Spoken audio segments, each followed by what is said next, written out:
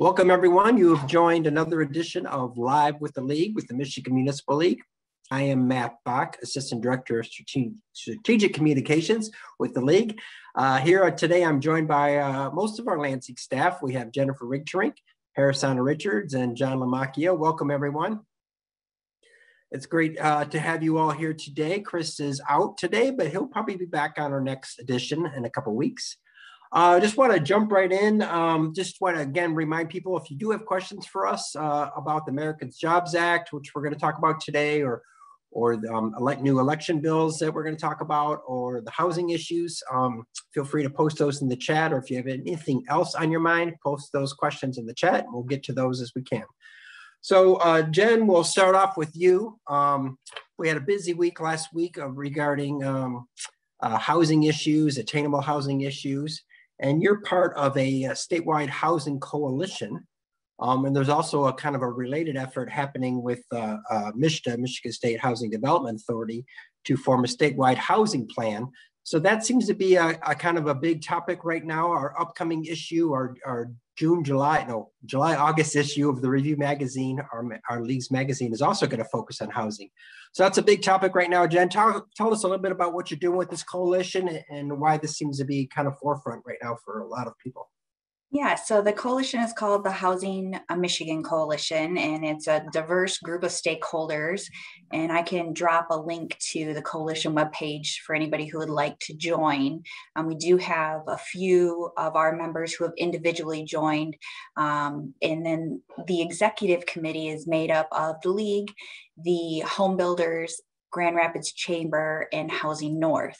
I think everybody has been talking about housing in their own different bubbles. And so this coalition has been nice to bring together the trades and also the Housing North, talking about what's going over there, Grand Rapids Chamber, what's going on, and really with their businesses, and not they're having jobs available, but then people are either turning those jobs down because they can't find acceptable housing, whether it's the affordability factor, whether it's just the what's available, where it's available, if it fits their needs. And so that's where kind of this coalition, this is something we've been working on since last fall. And last week, yes, there was a press release, which you can drop a link here in the chat as well. And some bills were introduced. And I'll tell you, there's not, with the goal of the coalition is that the bills, you're either supportive of or you're neutral. And there's many bills in there that in the past have been pushed as preemptions or mandates. And us being part of the coalition, these are now they're not mandates, they're not preemptions, they're if this, then that. The local municipality gets to decide if they take advantage of the tool. They get to set the parameters with the developer on being able to have access to some of the tools in there. One of the bills that we're looking at getting introduced this week is allowing for pilots in communities, but you don't have to have HUD or MISTA funding in the deal. And so expanding that tool. So that's where we're at with that. It's actually been very exciting. And I think it's opened the eyes to a number of individuals within the coalition of why local government can't just pass out tax abatements like candy. That those developments want services. They want their trash picked up. They want, police and fire to show up if there's an emergency. And I think it's helped connect the dots on a number of things.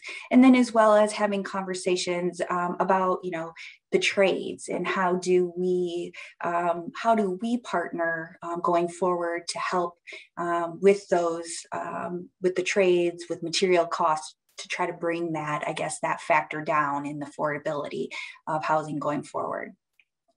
Yeah, Terry comments in here that we're glad we are not supporting eroding local control, and obviously that's a big issue for us. Yes. That's an important issue for us. I spend the majority of my time trying to not let them erode local control. And I know we've had a couple of our partners reach out that aren't happy about all of the bills in the package. And I mean, this is part of what we do. We have to negotiate to find a middle ground to get things done.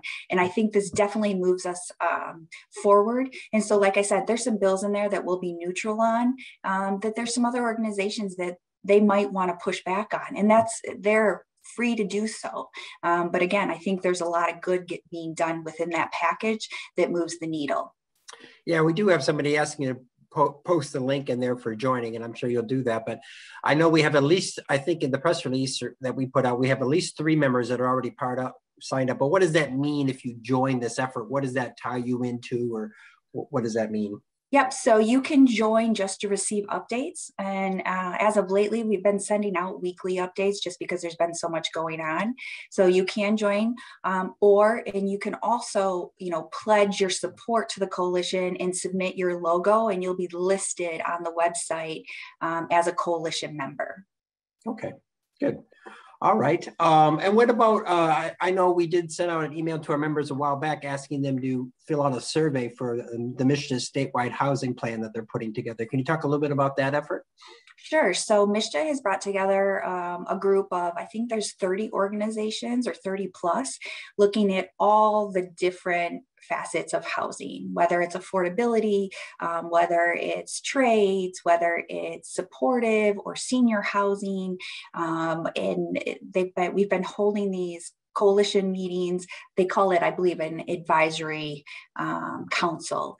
And at the end of this, the point is to have a statewide strategic housing plan. And so this ties in nicely that I think when we see the outcomes of MSHDA's plan, the coalition can hopefully take on some of the actionable outcomes that they want to see in there and help put together legislation if needed to push that forward and get that done. That's in the middle, I'd say the beginning to the middle of the process. MSHDA has been putting out a statewide survey that folks could share with different groups within their community, asking about housing, whether you're an owner, a renter, the different factors around if you're having issues with housing. And so we're expecting to see, I think that closed last week, and they should be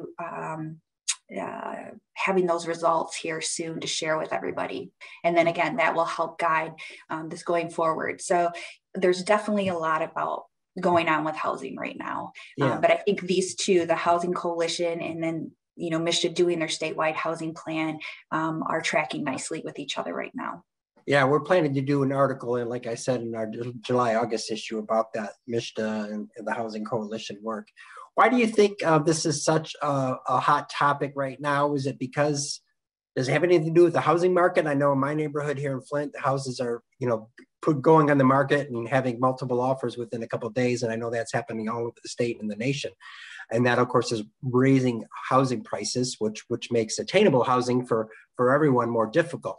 Are they tied together, you think, or not? Well, I think it's a lot of factors that are just starting to bubble over and collide with each other, because we've been talking about housing, and a number of groups have been talking about housing here for a number of years when it comes to access to housing, the affordability factor. But you have the rising cost of materials. The cost of wood and steel right now has gone up tremendously. The lack of labor force is driving cost up. And so that's why you're seeing it's a seller's market right now, and things are turning over. But then when you factor in the business sector and them not being able to attract and retain talent because of either the lack of housing or not being able to afford the housing where they're at, or possibly what is available is not desirable. So I think you have talent, you have business, and you have community all coming together around housing right now. And that's really why now. And housing is something that is not partisan. So if you look at least the bills that we have introduced so far and that are coming, we have bipartisan bills. Both chambers are pushing bills. We're really hoping that this is something everyone can coalesce around and move forward without it becoming a political fight, because housing's a factor, whether you're urban or rural, whether you're Republican or Democrat. Like, housing is a big issue right now for everybody. Right. Yeah, we talk about our community wealth building work and how we're really about trying to enhance the human experience in our communities and make it equitable for everyone. And this really, directly relates to that effort. So it all kind of ties together really nicely. Talking about job creation and having jobs out there, John, I wanted to shift to you. You've been following the proposal put out by President Biden, the American Jobs Plan. Talk us a little bit about what this plan is. You did post a blog about it. I'm sure we can post that in the link, kind of detailing all the different parts, but it's a huge package. Kind of what does it mean for our members? Yeah, it is a package, again, of significant financial size. So we're talking, $2.3 trillion. And as one would suspect, there's always going to be the question about how to fund it and whether or not the president's proposal to do things like raise the corporate tax back to 28% is going to be a part of that or not. And there's already pushback there. But if we sort of set the politics of the issue aside for a second and we actually think about the plan itself, a lot of times when we think infrastructure, we think, roads, bridges, things like that. This really expands on the definition of infrastructure in a similar way to which we've actually been talking about it here at the League recently in that community wealth building conversation, to get into everything from roads and bridges, broadband, but it touches on workforce development, it touches on housing, it touches on small business. So there's a wide range of effects and impacts to this. But I think when we look at the plan, at least as in which the president has proposed it, there's money in there for lead service line replacement, which we know is a huge issue for our communities, and enough money in there to replace every single lead service line that is still in existence in both the state of Michigan and across the country. So when you look at a commitment, not only from an infrastructure standpoint, but from a public health standpoint, it incorporates a lot of things. It gets into electrification as we look at vehicles and charging stations. It deals with climate change and resiliency as it looks to further fund some of the things FEMA are doing on a proactive measure. And then, as I had mentioned, it's got some workforce development housing issues in there to incentivize, some of the housing that Jen actually was just talking about here in a very direct fashion. And then, investment in schools and workforce development. So a broad ranging package with lots of things, lots of moving parts, and no bills yet introduced around them yet, Matt, but we expect that to be coming sometime in the near future. Okay, I think you said maybe Memorial Day time, the end of May sometime, possibly.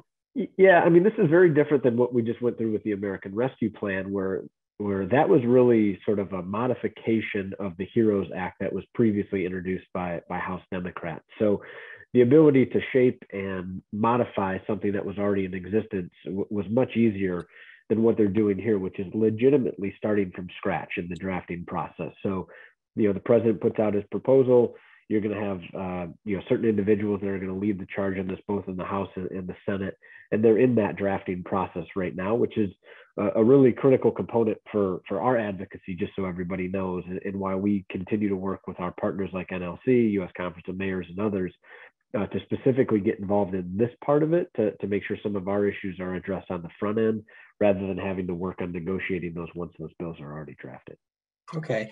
And you were quoted in Bloomberg recently, a national online publication, about kind of how part of this American Jobs Plan really is kind of stems from the Flint water crisis. And you already kind of touched on the lead pipe issue. How do you see those two issues kind of connected?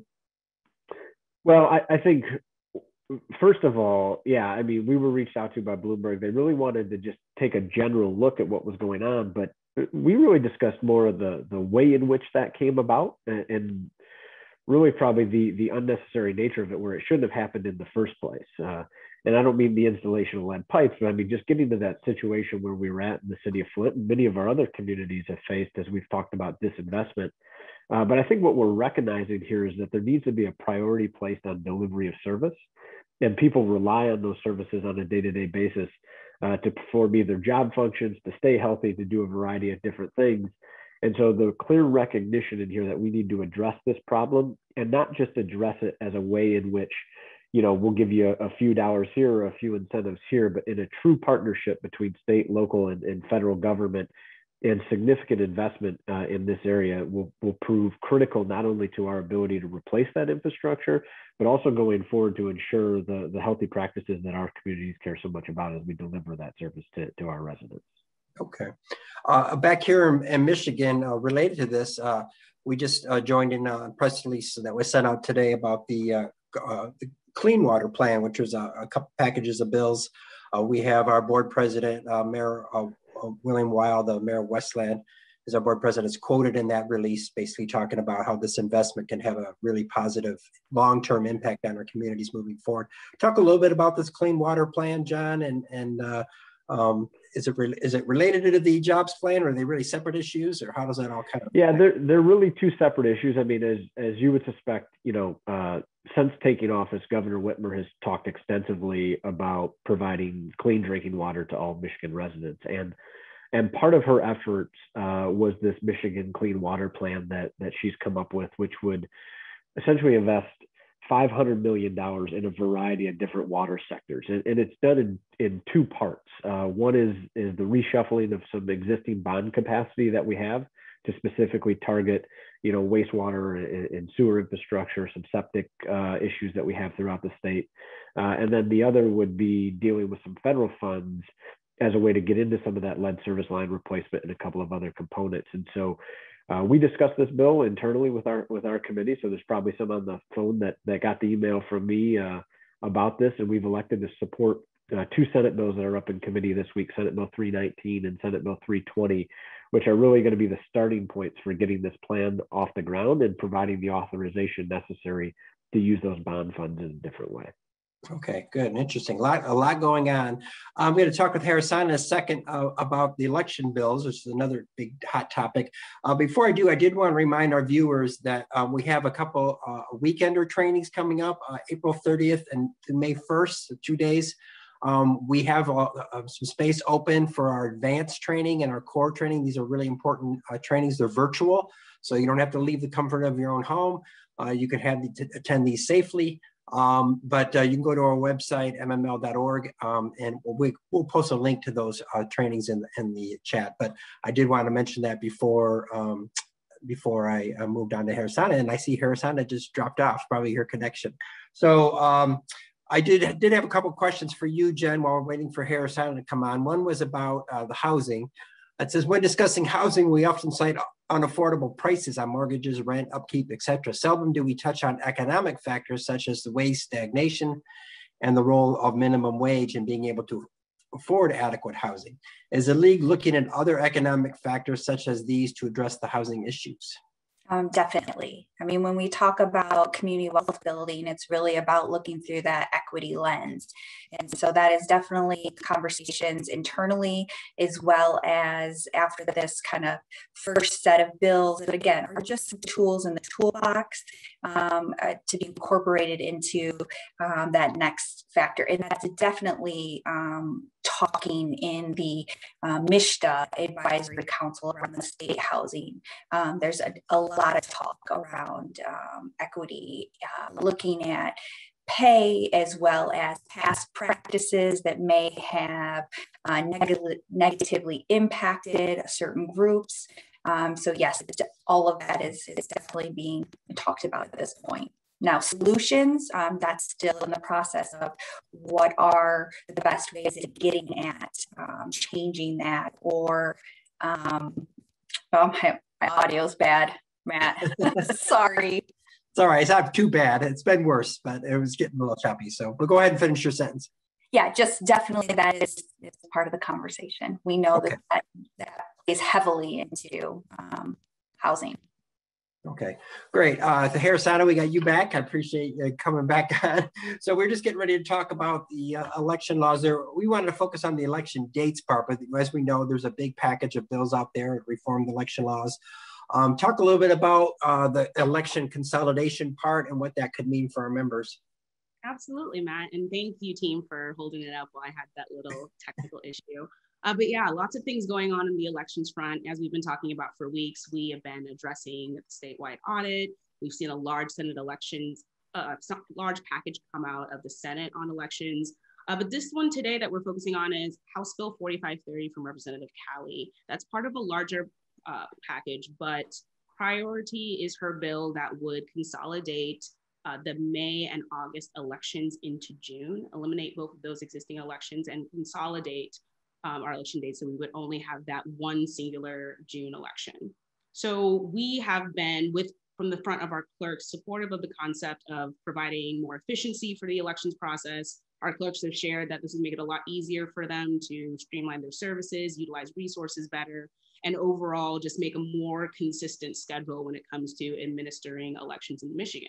However, once this bill was drafted and we had conversations, we recognized that there are some concerns about eliminating an election for local governments, specifically from the standpoint of millages and bonding. It can be really difficult for communities if they lose one election to seek out projects long-term if they only have 2 elections to go from as opposed to 3. And when it lines up the scheduling of tax bills, we recognize that with a June election, our treasurers simply just don't have the time to get the information to remit their tax bills to the residents by July 1st.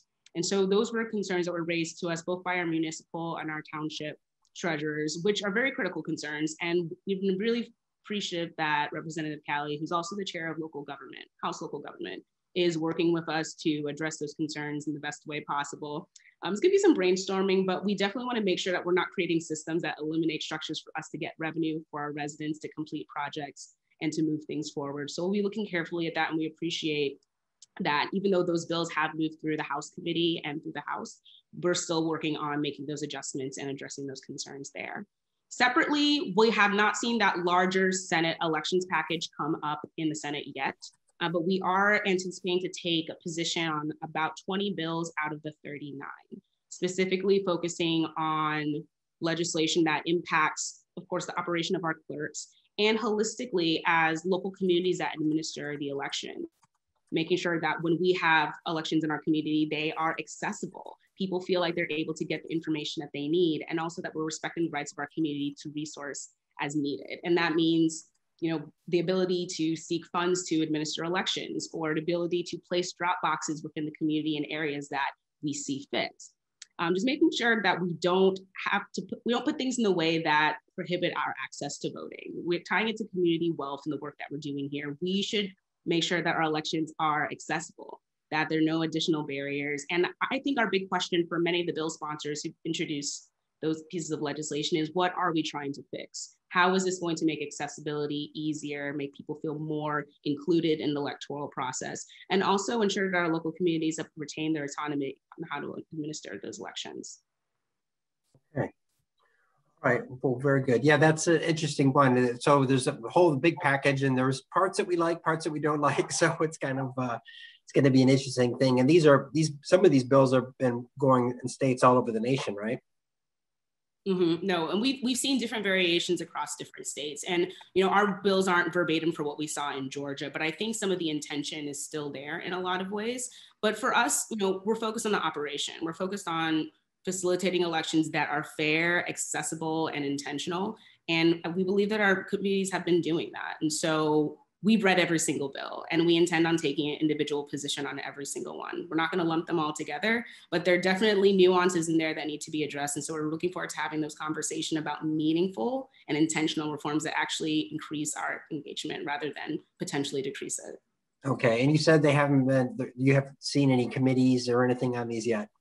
Not yet. We've seen maybe 1 or 2 bills that may be connected to other pieces of legislation that have already been introduced. So for example, clerk training and things like that. But the large collection of those 39 bills that we saw introduced initially, those bills together have not been introduced yet. Okay. All right. Well, good. Did want to remind our watchers a couple other things. Before I get into some of the questions, I do have a question about the ARP, the American Rescue Plan Act, that we'll field. We have a couple other events coming up. I just want to remind everyone that the Community Excellence Award entries are due May 14th. So you have a little bit of time for that, but we're really hoping to get some outstanding projects. This is your chance to kind of brag a little bit about what's happening in your community and the outstanding innovative things you've done, either related to COVID or just in general. This is a program we've had since 2007 that's really kind of taken off. You get bragging rights for a whole year if you win that. So it's a pretty exciting program. You can go to our website, mml.org, and we got a post there about it right there. I'll post another link to that in there. And then we have our UP Upper Peninsula Education Summit coming up May 13th. So if you're a member of the in the Upper Peninsula and you want to attend that, again, that registration is now open. John, a question we got regarding to the American Rescue Plan was, I looked up the signing date for the ARP and it's March 11th, and understand the state has 60 days to distribute funds unless Michigan asks for a delay. Do you know if they have made such a request? Yeah, so let me just add a few details to that question there, Matt, and I appreciate it because this is something that continues to be top of mind for our members. So yeah, so the American Rescue Plan was signed on March 11th. According to that, there are 60 days in which the federal government has to distribute the funds. And then those funds come in 2 tranches, as we had previously talked about. So each community will get 50% upon the first distribution, and the remaining 50% after 12 months or 12 months after that first distribution. If you are an entitlement community, which there are about 40 in the state of Michigan, but most cities and most villages are not entitlement communities in this state. But if you are entitlement, you will get your funds directly from the Treasury. If you are non-entitlement, that money gets sent to the state of Michigan, and the state of Michigan then has 30 additional days in which to distribute that, unless they file for a hardship, which is at the heart of this question then, Matt. So really there's about a 90-day window, but as of current conversations we've had with the administration and the way in which we know talks to be progressing here at the state level, there is no notice given to the federal government yet about a hardship that is necessary. And currently at this moment, we are not anticipating one, but don't hold me to that, as things can change rapidly with our state legislature and our governor. But right now that does not look to be the case. So we would anticipate all funds in the first tranche to hopefully be delivered around, that mid-June, first week and a half, 2 weeks in the June mark. Okay. And do we have any more indication when the guidelines are going to come out? Yeah, this is we are waiting on pins and needles like everybody else for this one, and we continue to hear. I was on a call again with the White House Office of Intergovernmental Affairs last Friday. They're anticipating that it's going to come out, in the coming weeks, which sticks with their original timeline, somewhere around late April, early May for that official guidance and for those official estimates for each community to be out. So we continue to ask for your patience in this as we're waiting as well. And as soon as we have that, official guidance from Treasury, you will be sure to see that in every way possible that we can communicate with you. Okay. And one of the questions is related to the villages, of course, which is a reoccurring question we've had. When do you expect to have the village share of the ARP funds? I'm guessing that's going to be in the same timeline as what you talked about. Yeah, same thing there. I mean, again, our communication with both the National League of Cities and with the White House and with the Treasury Department about the need to clarify the original estimates that were out there. And then again, we know that almost every other state is dealing with the same issue too, as there are different layers and forms of government that the Congressional Services Office and the staff didn't have all the same information needed to create those good estimates. But we fully anticipate that those will be out around here the end of the month, which I know is 11 days away, maybe early May. And again, as soon as we have that, we'll make sure that we distribute that. But that specific calculation is still not yet available. Yeah, we are planning a pretty robust communications plan around that when those guidelines come out. If you're not subscribing to our Inside 208 blog, we would encourage you to do so. It's easy to go. It's free to subscribe to it. So whenever we post a new blog, and we'll surely post one about these new guidelines, you'll get an email notification on that. So that would be a good way to stay up to date on that information. Jen, we got a related question for you. I'm guessing, does anyone know about the Homeowner Assistance Fund and the ARPA, $50 million per state for delinquent mortgage payments? How will that roll out and how will it impact cities? So that might be John too, one of you guys. Yeah, I haven't dove into that in the ARP, so I can look into that, and if that person wants to send me an email and get some information. But no, at this time I know it's in there, but that's the extent of it. Yeah, Matt, I can add at least a little bit of context to that. So in there, the requirement that each state gets at least $50 million. The state of Michigan is actually getting about $242 million out of this program. And it is for more than just mortgages too. So it can also be used for utility payments for gas, water, electric, those types of things. And in our conversations with the administration here in the state of Michigan, and part of this is, again, the legislature and the governor trying to come to an agreement on how to get these funds out the door and things like that. But we anticipate, and again, not to say that this will be 100% accurate, but at least when we look at like utility bills that may be in arrears, there was a program that the state previously propped up with CARES Act dollars to help address it and look at arrears. We anticipate that we could see something similar to that. So in that case, the community got the funds directly as a way in which to address those delinquent payments. As we look on the homeowner side, obviously that wouldn't be a direct payment to the community, but when we think about the impact that it could have on our individual communities, and again, tying that back to our conversation around community wealth building, there'll be a lot of advantages there to making sure that people don't get so far behind that they either lose their homes or get evicted when the moratorium on evictions is over. So those are the types of things that are out there that we're watching very closely, but don't have a definitive answer on, but know that it will have either a direct or indirect impact on our members in their communities. Okay, we did get another question related to the ARP. Again, it says we have a detailed this is from Facebook, a detailed breakdown of what we can actually spend the ARP money on yet, and how the revenue replacement works. Again, John, this is probably related to the guidelines that haven't come out yet, but. Yeah, and I mean, we fully anticipate, and I know that it is tough to continue to wait on these questions and having them, sort of unanswered and lingering out there. But I think if there is one silver lining in that, the White House and the Department of Treasury is doing everything they can to not have that same rolling guidance impact that we saw with the CARES dollars, where you got one set of guidance, 1 week, and then a week later, or 2 weeks later, it was changing, and then we had a different assumption that we had to address and deal with. So they're trying to get everything done and organized and put into its most complete form. And again, that anticipated deadline for when that'll be out will obviously be before May 11th, when the funds have to be distributed, but sometime late April, early May, we should have some very clear direction from the U.S. Department of Treasury on that. Okay. Harrison, we got a question related to you regarding the election bills. It's more of a comment and a question, I guess. I hope the league has city clerks front and center in the conversation about these election bills. Resident and voters trust their city and township clerks. Their statements about some of these proposed bills would be impactful.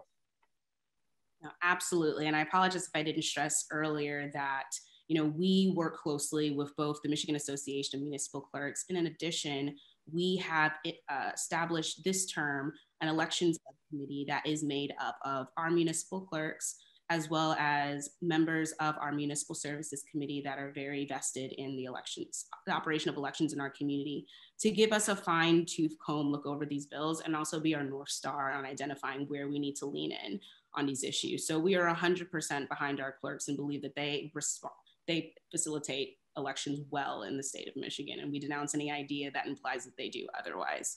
And additionally, we want to have that group within our organization to both highlight the responsibility of the clerks and how it works in concert with city managers, city council members, mayors, and everybody else who collectively in the community is part of establishing safe elections.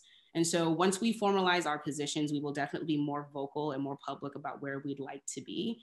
And like I was stressing before with community wealth building, this is immediately connected to that. You cannot feel belonging or engagement or pride or ownership in any of the other pillars that we support if you don't have access to meaningful elections. And that means, one, removing any sort of pretense that communities are irresponsible in their facilitation of that, and also ensuring that they have access to any of the resources they choose to use to facilitate their elections, and not putting parameters on when ballot boxes can be open or how funds can be used or permissions from county and state. We do elections right, and we're going to affirm that. So we're really proud to have folks who have been on our elections subcommittee, who have been here with us since the start, helping us all along the way. And I also want to shout out as well to our public safety subcommittee.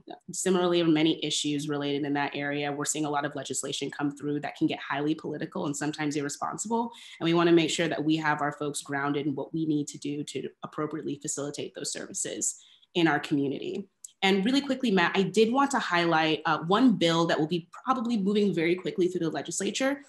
Going back to last winter during lame duck, we passed MI Clean Slate, and it included several pieces of legislation that made us more justice focused, justice compassionate in how we deal with the criminal justice system and the long-term outcomes on our residents. One of the pieces of legislation that came out eventually is PA 393 of 2020 was to change certain violations rather than being immediate arrest to appearance tickets. So if there's certain circumstances, if a crime happens and someone intervenes with police, they would be given a ticket to appear in court rather than being incarcerated at that moment, saving time, money, and a lot of other just structural instances. And for a lot of crimes that maybe don't need somebody to be detained in jail. However, there was an oversight as it pertains to OWIs operating while intoxicated that was left out.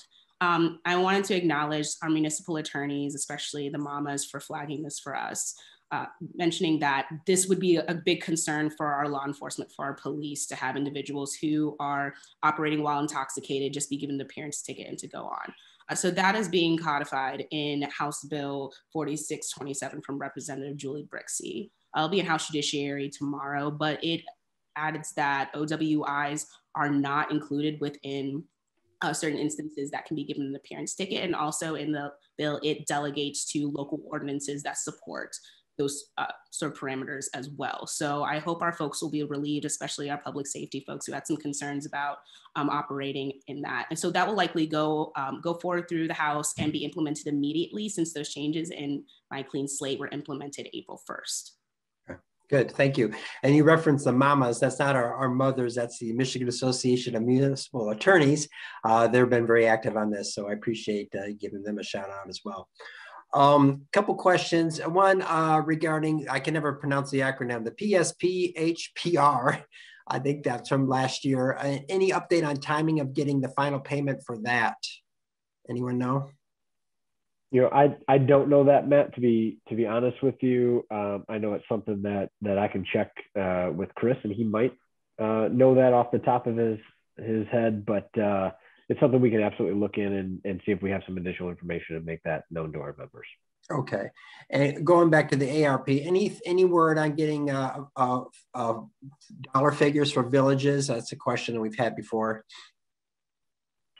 Yeah, again, I think that falls right back in line with what we're looking at here, to have that officially from Treasury around the end of this month, early in May. And as soon as we have something that we know is sound and accurate, we will make sure we distribute that to our members so they can be fully aware of what's happening.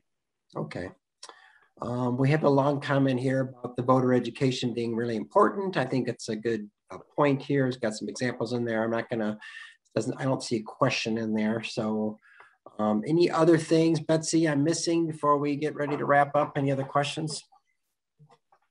Nope, you've covered everything so far. All right, guys, anything from you guys topics that we should talk about? Go ahead, Jen.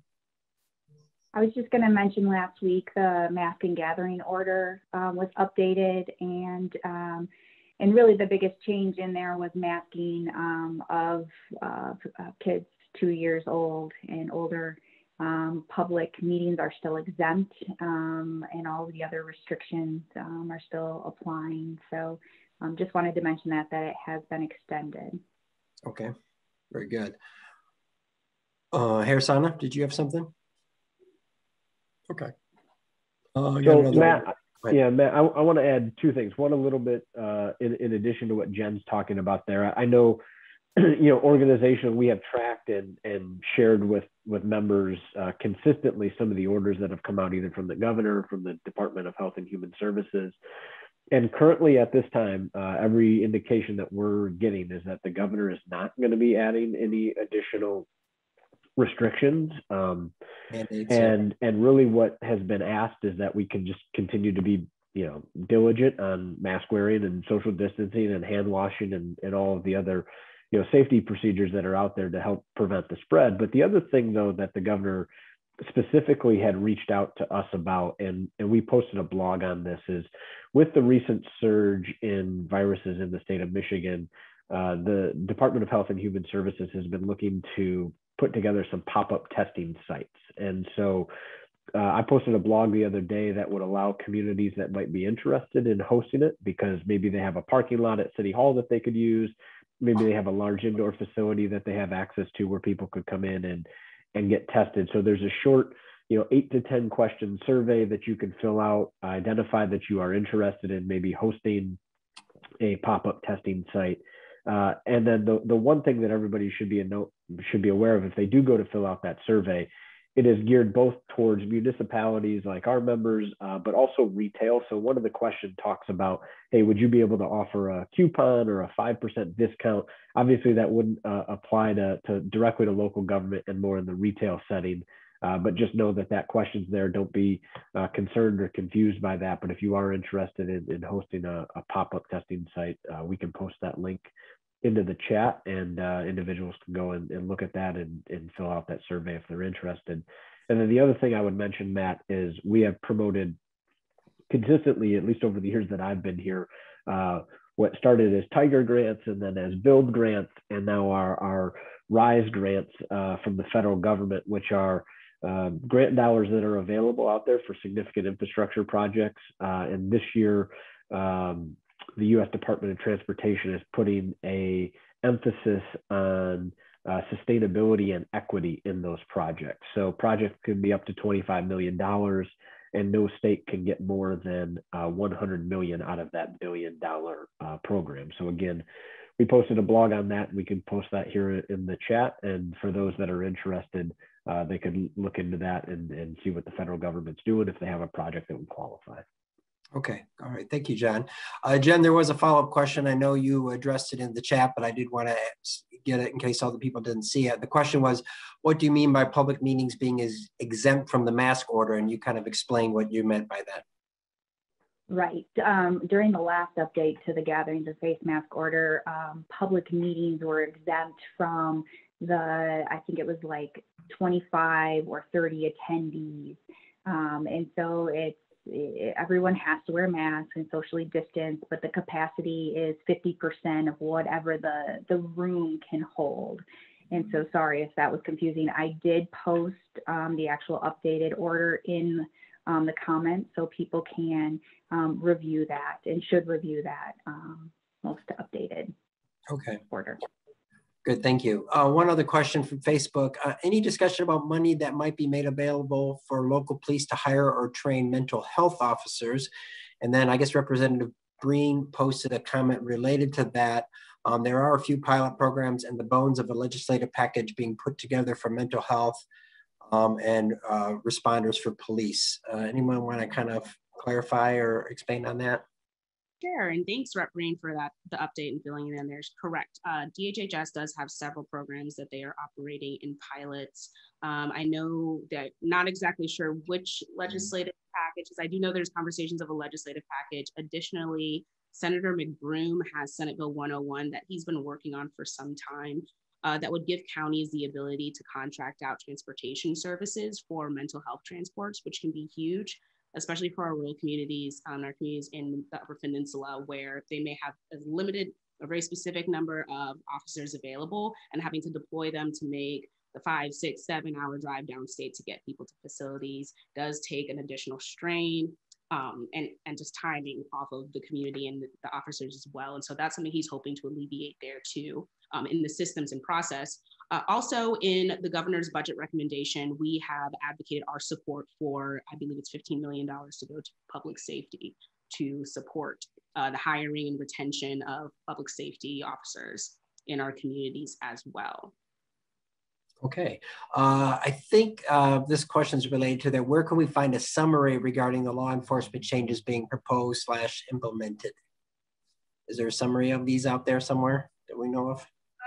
So I may need a little bit more clarity, and Leslie, please feel free to contact me offline, but I do know we have the budget recommendation that was provided by the state budget office that we can provide of the overview of that.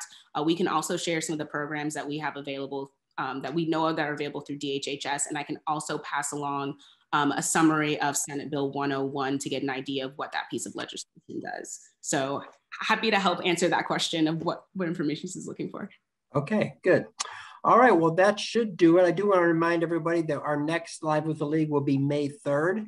And once again, please, if you want to brush up on your training as an elected official, we have those 2 weekenders and one kind of a core level.